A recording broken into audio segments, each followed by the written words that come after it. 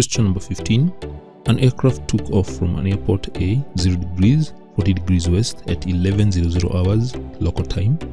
The aircraft landed at airport B, 0 degrees, 65 degrees west at 12:00 hours local time. Determine the speed of the aircraft in knots. So I've drawn the positions, indicated the positions of aircraft A and B there. Now to get the speed, remember how we get the speed.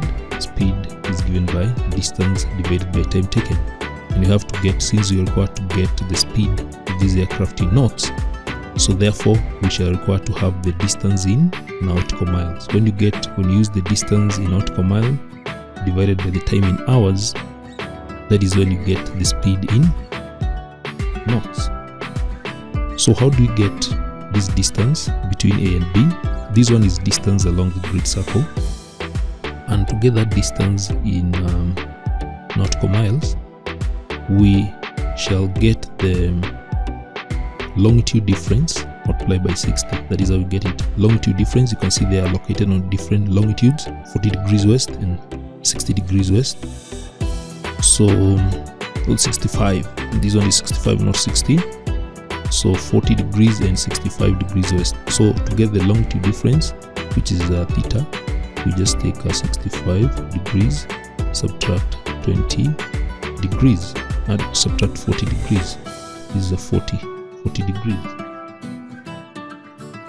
So 65 degrees subtract 40 degrees, this will give the longitude difference as 25 degrees. To convert that to nautical miles, we multiply it by 60, because we say the distance in nautical miles is given by longitude difference, which is 25 degrees multiplied by 60, and this will give 1500 nautical miles. So this is the distance.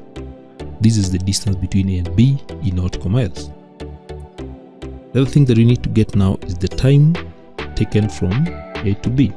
You should be very careful since you are crossing from one longitude to the other, so there is that difference in time between longitudes, and you can see this is local time.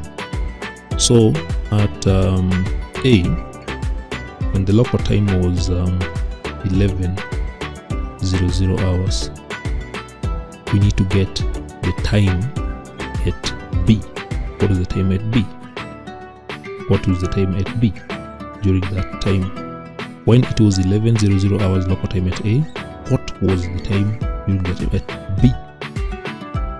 So we need to use longitudes. To get the time difference, we get the longitude difference. The longitude difference that exists between these two places A and B is given by 25. So to get the time difference, you know that 1 degree, for every 1 degree is a difference of 4 minutes. So what about 25 degrees? This will give 25 times 4, which will be 100 minutes. So there's a difference of 100 minutes between A and B. 100 minutes is equivalent to 1 hour and 40 minutes. So between these two places A and B, there's time difference of 1 hour 40 minutes. Place A, that is A is ahead of time because it is more to the east of B. A is ahead of time of B by 1 hour 40 minutes. So when it was the local time was at 11:00 hours at A, at B we have to subtract, because A is ahead of time by 1 hour 40 minutes, so we have to subtract 1 hour 40 minutes. So we will get 11:00 hours minus 1 hour and 40 minutes, and this will give 9:20. So this will give at B, time was 09:20 hours. So that is very crucial. When the aircraft was taking off from A at 11:00 hours, it was 09:20 hours at B.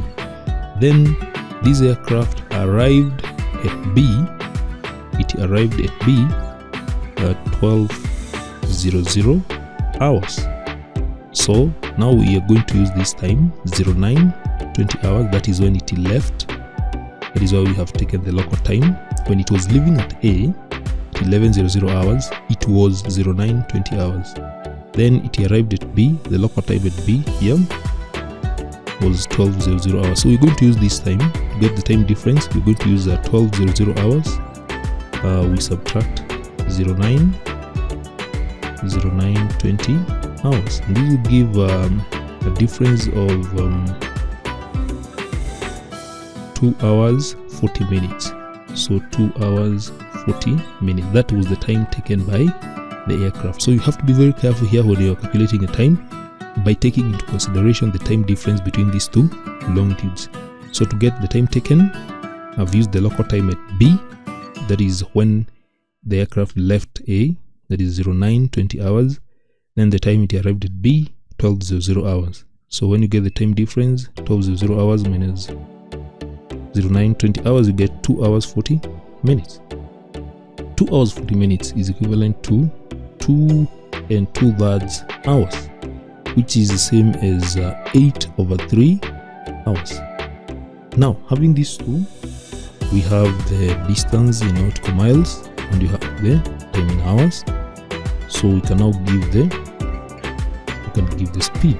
The speed is distance, which is 15 nautical miles, then divided by the time in hours, which is 8 divided by 3. And when you work out these using a calculator, 1500 divided by 8/3 hours, this will give 562.5 knots.